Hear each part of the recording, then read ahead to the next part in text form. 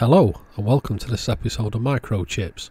In this episode we are looking at this ES880 Echo Chamber. Now we all know what these do, and I bought this as working. Well, I think it's working, but we're going to do something a little bit different with this one.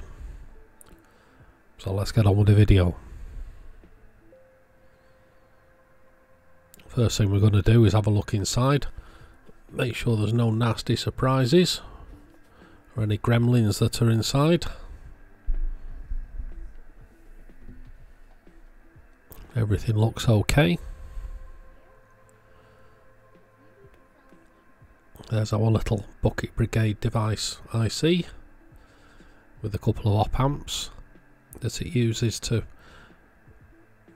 transmit the audio around in a loop.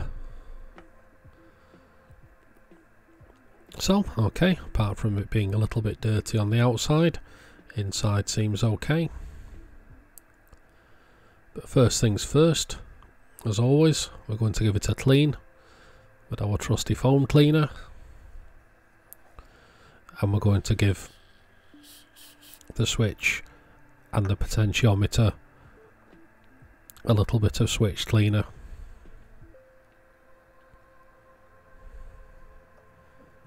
Just in case it's a little bit noisy.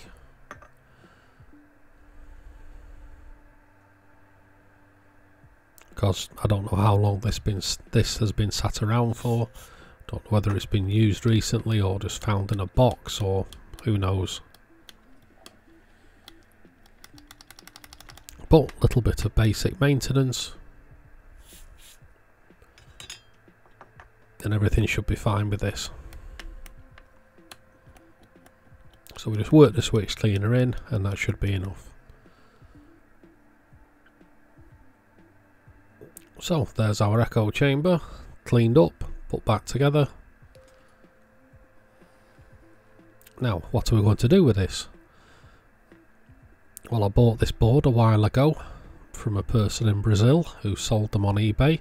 Doesn't seem to sell them at the moment, but this is a 150 tone Roger Bleep. It looks like it's using a pick chip of some variety, regulator, a few through holes, and a relay to switch the transmit and receive. Now this is supposed to be 150 tones polyphonic, so let's see how it goes. But first things first, he supplies it with the relay not soldered in the board, which I suppose keeps it thin for packaging. And we'll put that relay on. But first things after that, we need a switch. This switch locks the tones and it also switches the bleep on and off. So luckily the hole at the back of the ES880, and a little bit of widening, we managed to fit the switch. We've connected some power wires from the back of the board. So here we've intercepted the transmit and receive signals that go to the radio, and we've taken a wire from the back of the microphone socket for the PTT and the injection of the audio. So that's it all wired up. Let's see what this thing sounds like. So that's just a standard jumbo bleep. 1, 2. And the echo seems to work nicely.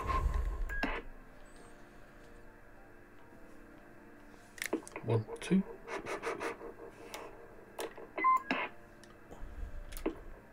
Now we've still got the jumbo bleep at the end as well. We'll switch that.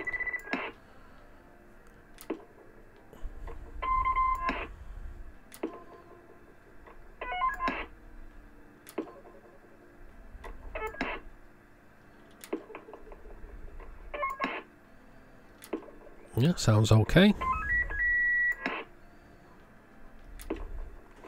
Now on this bleep, every time you key up it changes to a different bleep, and with the switch you can actually lock that bleep to the one you like, or you can reset it.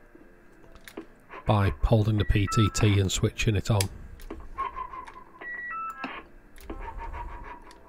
So you see that's lock the bleep. Turn it off, hold PTT, turn it back on. 1, 2. It actually turns the bleep off. Engage the switch.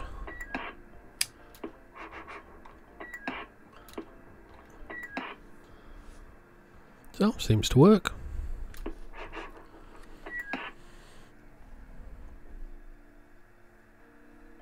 So now the question is where we want to mount this.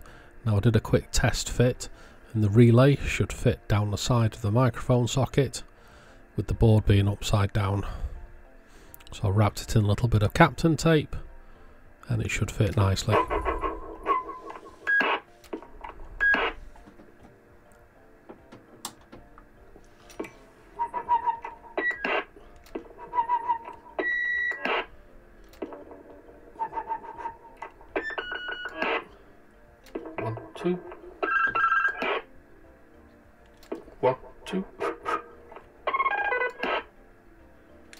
As you can see, there's some really unusual bleeps on this. I'm not going to go through the whole 150 on here. I think you get the general idea.